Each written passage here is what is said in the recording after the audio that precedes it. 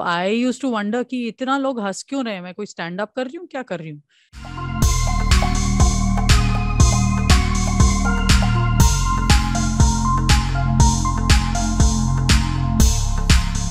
So here with me today is Sona Mohapatra, the singer, and she has a documentary releasing very soon on July 1st, which is called Shut Up Sona. It's a very interesting title. What I want to know is who gave the title for this documentary? Was it you? Was it your husband? Was it somebody else? Why my husband? My film was made with my sister in arms, Deepthi Gupta. But to give credit where it's due, it's I think something just came about very organically, and it was initially called Lal Pari Mastani, because we were pursuing the spirit of red, and that's a moniker that my fans know me, the music lovers that I have on my pages know me by for more than a decade and a half. Right. And we were going to explore the music of our land, my inspirations, the spirit of red and rebellion.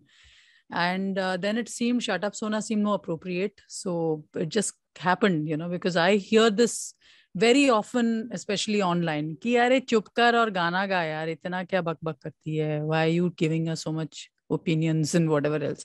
So we thought it was a tongue-in-cheek, ironical way of making, getting people to know that this is what I hear very often, but I'm not shutting up anytime soon. So the film, of course, is also a musical, because music is at the heart of everything I do. I'm a musician. I'm very proud of it.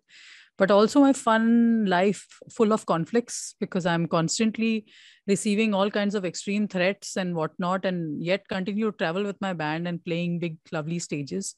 So it's a love letter to a country that is uncomfortable with my voice. Sometimes at least it is. So it's pretty much, that says it all.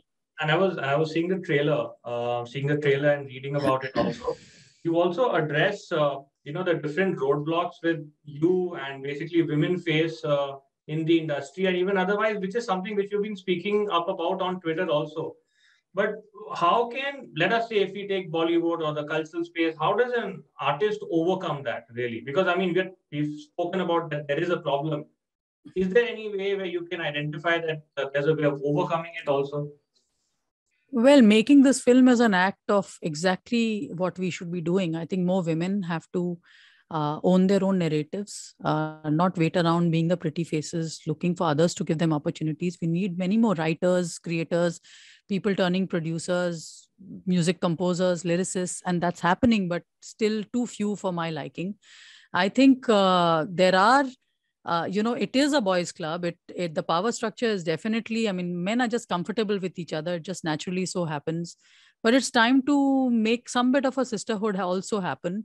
And this film was a call out to that sisterhood, saying, let's own our own narrative. I felt pushed to the corner, saying, I'm not getting the kind of opportunities in the workspace that I deserve to. I mean, I'm touring a lot, but I should be singing many more songs. I should be, and it should be acceptable to have a personality like me, which is not somebody who is just towing the line, or, when you have men like that, it's a leader. But when it's a woman, it's like not very pleasant to have a woman like me around, or so I'm told in many different spaces. So it was about making my own space, saying, मैं अपना film बनाऊं. Who's going to stop me from singing or telling my story if I make it myself? And that's easier said than done, because now that we have won all these big festivals, won a national award, and we found an ally in a homegrown brand like Z5, I feel, my God, no greater validation that we are going to put out this film to the audience that I want to play to, not preaching to the converted. Winning all those festival laurels was lovely, but actually being able to show the film to India is what makes me feel that I am legit. I'm telling a story, and it's not a home video that I'm making that many people thought Miss Mahapatra is bonkers. वो कुछ ना कुछ अपना करती रहती है, कुछ बना रही है अपने दोस्त के साथ. So Deepthi and me have been friends for 20 years. She's the director of this film. She did direct a lot of my initial videos, music videos, and she's a cinematographer basically. And we decided to say that we want to tell this story, which is our love for our land, the people, the music, Kabir, Khusro, Mira. And it so happened that there was so many interesting things happening in my life at that time that, in fact, to give credit to my husband, as you mentioned in the start of it, Ram Sampath, my partner, I call him, was like, your life is full of masala, man. Why isn't your film capturing that? There's so much of fun happening. It's not fun when it's happening, getting death threats and running around police stations. It's not Mm. fun. But I just feel artists across the globe and across the centuries who have truly inspired me are the ones who have affected society not only with the beautiful creations of their music or songs. They have in different ways affected change. They've left a better place than when they started. So I wanted to tell the story of why Mirabai means so much to me. Why I see her as a guiding light in terms of being a rebel rock star, superstar who was singing and dancing in the streets of a state where even now women are expected to cover up and toe the line in terms of what is considered a chaste life. So Mirabai 400 years ago was singing and writing songs, and she was a rebel. She was talking about loving another man despite being married. She was talking against sati. She was writing sensual poetry. And our society is always very uncomfortable with women expressing sensuality or sexuality in any case. And that is true to this date. you know I'm an artist who is engaged with the environment, the socio-economic environment around me, or whatever you call it. I don't know if it's economic, but definitely the social environment. So it turned out to be a gender political story also, apart from being a musical. Having said that, I am putting out a lot of beautiful music videos and songs from the film, and I like to think it is India's first music mentary. So that's just a name I came up with. It's a documentary feature, and there have been some publications who are referring to my acting debut. I'm like, I'm not acting, it's me, real me being captured. 300 hours of footage culled into but the pandemic, I think, has opened up the content space also, and it's very interesting that um, people, some of the most interesting web series and films that have come out are documentaries and very different real storytelling. And I think India is ready for Shut Up Sona now. The time when I started making it, we had no backing, nobody understanding what the hell we were up to, saying कि यहाँ पे fiction song and dance लोगों को समझता है, ये acting कर रहे हो. But a documentary can also be super fun. It's not necessarily Rukhi Roti Krishi Darshan that you get to see, because that's also the impression Indians have about documentaries. This has evoked a lot of laughter, a lot of tears, and a lot of extreme emotions in the theatricals that we've had, more than 20 of them around the world. So I used to wonder कि इतना लोग हंस क्यों रहे हैं, मैं कोई stand up कर रही हूँ, क्या कर रही हूँ. But I mean, I also feel it's a validation of the fact that it's very raw and unfiltered. It's what's and all. You see me in extremely unflattering spaces also, but I think I think India is ready for it. So I'm very excited that 1st of July, India gets to see it. And Soda, I think it's across 190 countries, if I'm not wrong, on the Z5 network. So I think the whole world gets to see it. It's a digital premiere, so to say. You also think that, this is, I mean, a big opportunity, and also in a good way too, for people to see you, I mean, in your documentary outside the Twitter space, because normally a lot of people might associate it with you with your tweets. Maybe there's some controversy Just you. happening.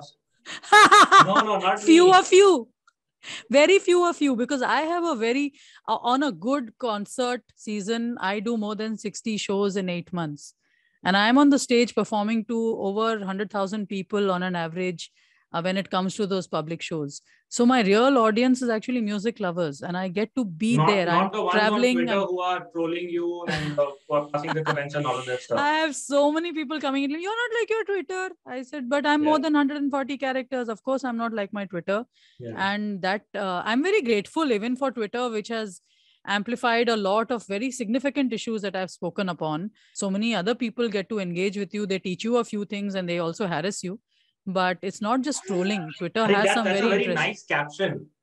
You should use that caption. They teach you a lot of things, but they also harass you some of it. Yeah. Yeah, you could. But I just think 99% of my life is outside of Twitter, and it's a real one. I'm creating every day. I'm singing, I'm making content. I'm running a team.